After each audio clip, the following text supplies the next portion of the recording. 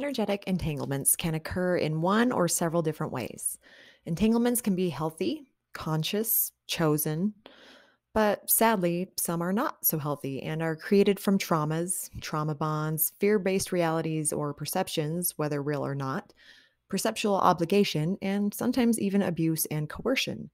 Most of these are born out of what is typically deep generational patterning and programming and learned behavior mirrored from the attachment to someone's developmental caretaker during their formative years. Entanglements can be a tricky thing to navigate, especially since a lot of this programming and connection is from things that occurred when you were very young and probably don't remember, and maybe have even blocked it, some of it that was negatively impactful, or something that may have caused any sense of shame or embarrassment that you don't want to own up to. And probably rightly so if it wasn't even your fault. And even though these entanglements aren't necessarily chosen, and some may have been thrust upon us unwillingly or under undue pressure, it is still our responsibility to take what has been given to us and to make the most of it, gleaning the nutrients of the lessons learned while releasing what no longer serves your evolution process.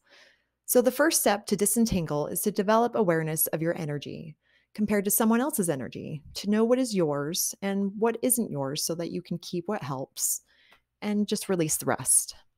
Throughout your day, throughout your life, you go to work, you travel, you interact with people out in public, you interact with other people energetically, whether they are in your peripheral environment or not. Intentionally or not, every interaction you have with another individual, entity, corporation, whether that interaction is physical, mental, emotional, or psionic, leaves a sort of energetic imprint upon your energy system that in a way forces you to meet that person in whatever point of attraction that you found each other. And then, if you both so choose, to follow whatever storyline that leads you on in order to play out the karmic cycles that are attracting you to that person in the first place, and to find resolve and healing and learn the lessons that karma so often freely provides if you work within that flow, which most people do either consciously or unconsciously, but most of them do it pretty unconsciously, which is why we're talking about it. Karma develops patterns in your life. It's almost like the blueprint or the map that your soul provides from the get go, so that you get here sort of knowing what to do beyond whatever imprint your family has put on you, along with their goals, dreams, ideas, and wishes. So then you have to sort of dig out and through your family's patterning and come to some sovereign conclusions about who you are and what you're here to do in order to get off of that first challenging step of the karma wheel and take a whole layer of entanglement along with it. Thank goodness. This is often disruptive to family cycles of communication and just overall functionality of getting along with others in the family, and is often why some types of people begin to disconnect physically from their families when they start to evolve beyond the programming of their youth. But if they don't, and they keep in those family patterns, take over the family business when they don't really want to, stay confined to that small town that they grew up in if they want to break free, or never get back to school to finish that degree, nothing really evolves for them past that point, and they can just sort of settle into this energy or into the patterns and not evolve very much past the person that they were when they graduated college or high school. They can build families, just do the daily grind. And some people are really super happy doing that, and some are just not. But if people never leave the energetic boundaries of their upbringing or don't experience any sort of variance in life and do something with it to grow themselves, evolution has the opportunity to just kind of stagnate, if not to devolve altogether, as the karmic patterns replay themselves over and over again in the dominant harmonic frequency of the environmental stimuli that supports the patterns that they grew up with and to play out over and over again. In other words, don't get stuck. Get out every once in a while, experience or learn something new. Not moving forward is moving backwards at the rate the world is trying to evolve herself to, and not making a choice or a decision is choosing by default. Examine any of your old patterning from childhood from which you base your operating system. Look where it comes from and cut or work to heal any relationships from your past that may need some attention. Entanglements can come from every interaction we have. Unless you have an amazing and highly developed shielding, you feel and experience energy exchange from your family, from your partner, your kids, your coworkers, your friends, the people you run into on the street, and the list goes on. You have energetic entanglements that are transactional with people that you do business with, and you have entanglements that are mental, because you share the same ideologies and belief sets. You also have entanglements that are emotional and relationally based, as well as those that are spiritual in nature.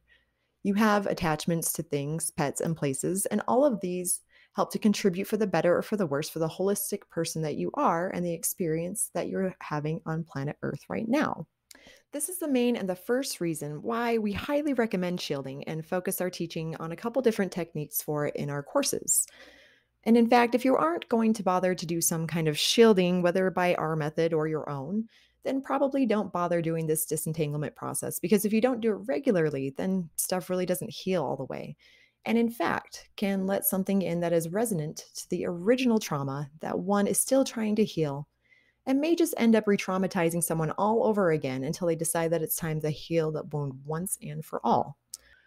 Resonant trauma is something that happens when two people have either a similar trauma or, more likely, an oppositional trauma or abuse pattern.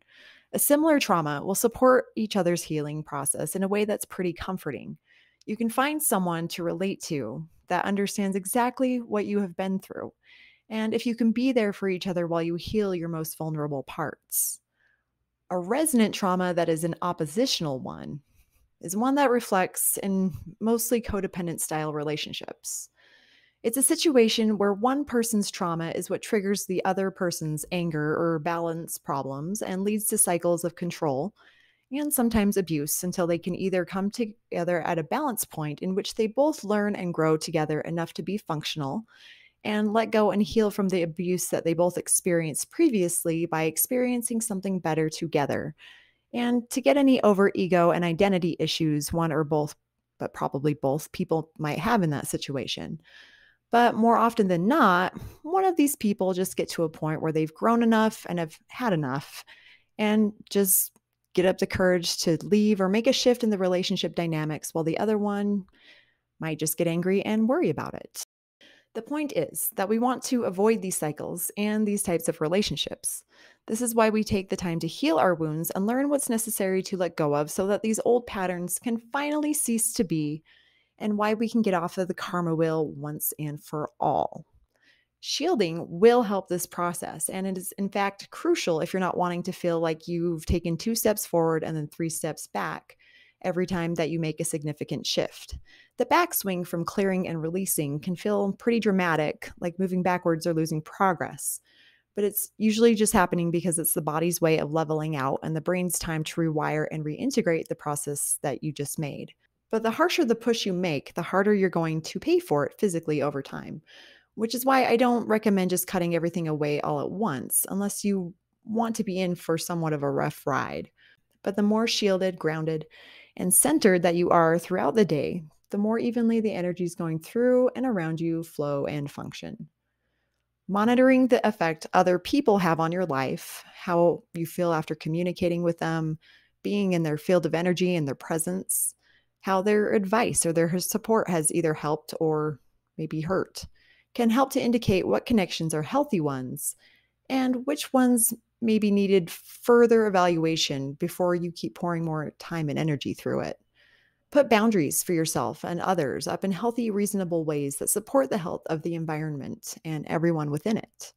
Keep in mind that the closer that you are to someone, the closer that you are to their personal and psionic space, and the more time you spend with them, the more energetically entangled your relationship can become. And this can get messy if you don't resolve conflicts. If your energy conflicts with the energy of someone else in the same living space, it can get uncomfortable and sometimes downright volatile just by presence. And if your energy is more complementary, the space will feel more serene, secure, and healthy. If there's conflict in relationships in your home spaces, just deal with it and clear the air so that the space doesn't feel chaotic. Otherwise, the cord attachments between you two can become really unhealthy and cause further conflict and dis-ease within yourself and your relationships.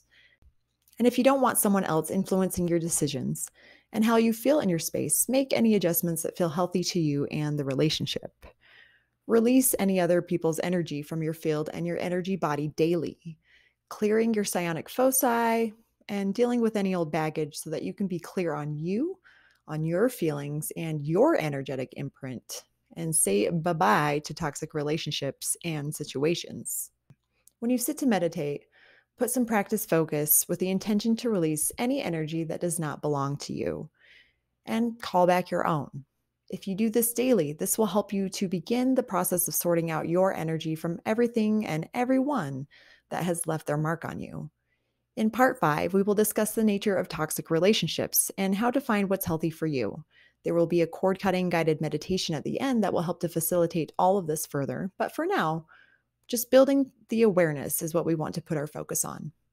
Tomorrow, we'll be talking about the psionic foci, or the chakras, and explain the physics of how energetic entanglements occur. Thanks for being here. I'm Kendra Soleil. Namaskar and have a great day.